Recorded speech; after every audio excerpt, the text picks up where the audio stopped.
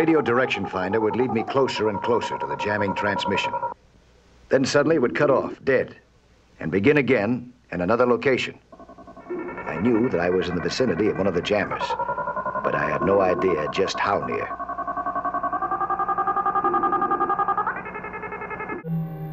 Hold your breath. We watched it descend. It did look like a jellyfish, all right. Now that it was down, it looked like a jellyfish on a rock. We spotted bubbles in the distance.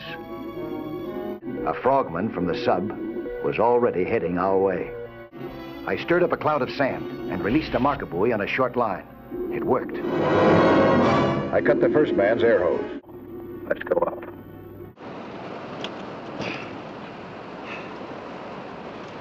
Look at that.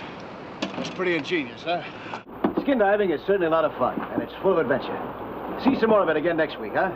When there'll be another excursion into that fabulous underwater world of sea hunt. Nelson, where did they get Nelson from? Mike Nelson. Mike Nelson. Mike Nelson.